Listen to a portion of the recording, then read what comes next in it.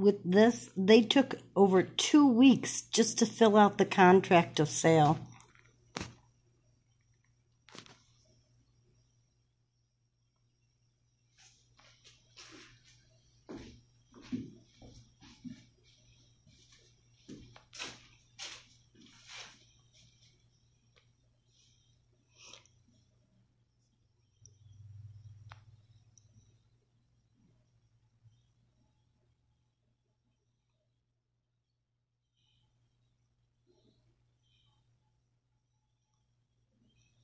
They can't even keep it straight when they were foreclosing, because this is from July 7th and then the 15th.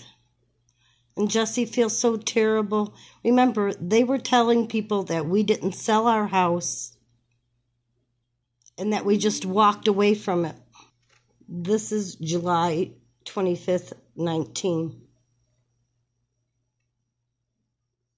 I got the email from Mike, thank you, but after contacting the bank, all Bill could tell us is that we have time to find another buyer before foreclosure. Mike now needs to sign the cancellation and release I emailed them. That document releases the previous buyer and their broker from the deal. Then we can accept a new contract and try to make the best of this. We'll explain to the new buyer about the basement. They will have to put a sump pump in. We just have to move on and keep trying. This is my job. It's my life. I have to keep trying. But the funny thing is we got home on August 5th at 12 midnight, and there was no sign on our house because she wasn't trying to do anything. This is what Mike emailed her when we were on the road. We were trying and doing everything we could while waiting for the stupid sale that never came because they never intended to. This was the diagram from the town of Cheektowaga and what they did supposedly. I don't know what they did because we did not pump water out of our basement. We did not have water in our basement until they did whatever they did. Sent Wednesday, July 10th. We are trying to save the sale of Goring.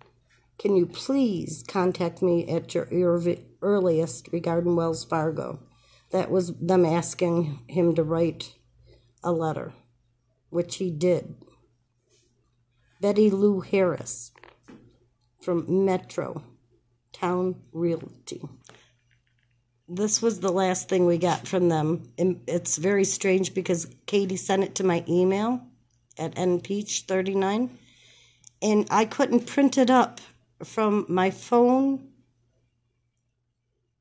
I had to sign on to my computer. It was very strange.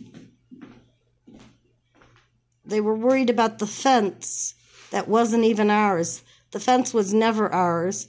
It's Zhang's. That's part of being in business, is protecting your neighbors. It's in all the codes for the town. This is when she listed it. That's our realtor, which is also Jessica Walentinowicz's buddy. They told us that Gail put her house up with a different realtor. When we got back, Katie had listed it. Interesting.